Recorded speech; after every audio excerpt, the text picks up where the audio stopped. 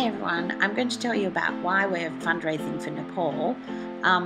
In 2015, Nepal was hit by a devastating earthquake. Around 9,000 people were killed and there was so much devastation and destruction of buildings.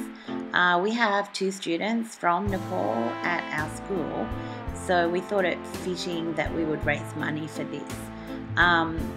In January this year, Georgie, our school captain that you just saw, and myself, along with Ria and her family, flew to Kathmandu. This is Ria's house, and we decided we would go and visit our school. So here we are going up into the countryside.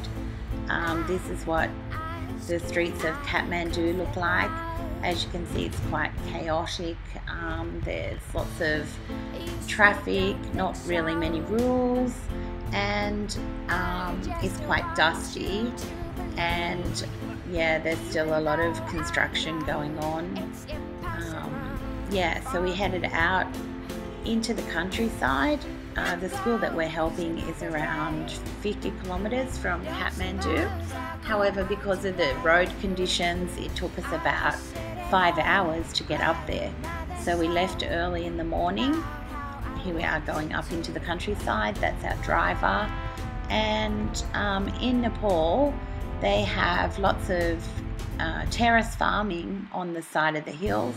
You can see the road conditions there. People walking everywhere, walking to school, women walking with loads on their heads. You can see the Himalayan mountains in the background there.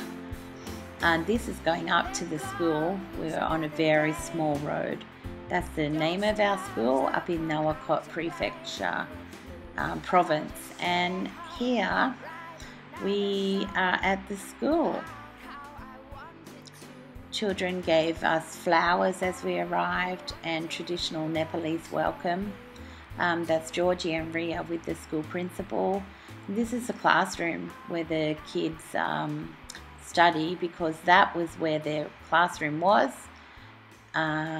Where we're standing now was where the classrooms were, but they were all destroyed during the earthquake. This is the classroom.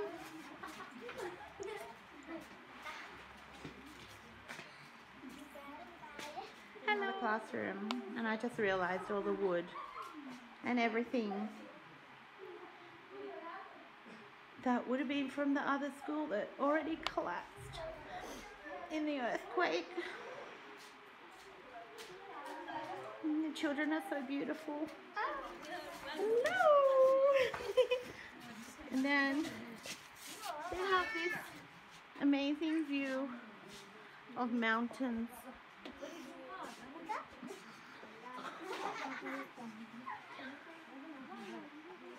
All around.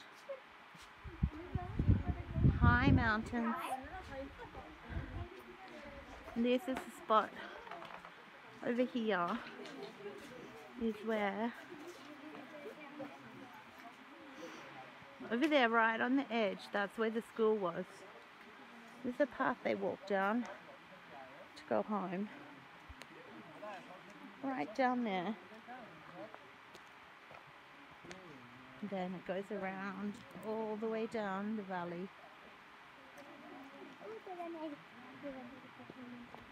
And what they're doing now is, this is the other classrooms they had to build since the school broke down.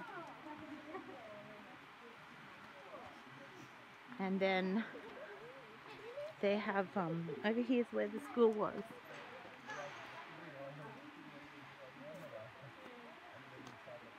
It's just so beautiful. The whole school, parents, grandparents, students came and they gave us flowers. I was having a meeting still about where to build the new school in the best position for the students. And this was chosen as the best location first because of the breeze, the beautiful mountains. It's the best conditions for the students to study in. It's the road we came on over there. There's Georgie, our school captain, and Ria. I'm so proud of them. Yeah, everyone's here. It's a very special day. Okay, here's the girls playing a simple game of jacks, and this is what our money has helped do. Within the last few months, we've been building the school. You can see the foundations. 3 rooms are being built. We did promise them 4 rooms, so we still want more money to finish that off, but the building is almost finished. It's going to be finished in June before the monsoon season. And you can see everyone's pitching in and helping to build it. And the children are so happy to be able to have a wonderful school to, um, you know, study in, somewhere warm, somewhere safe for them. And it'll be a really great building for them.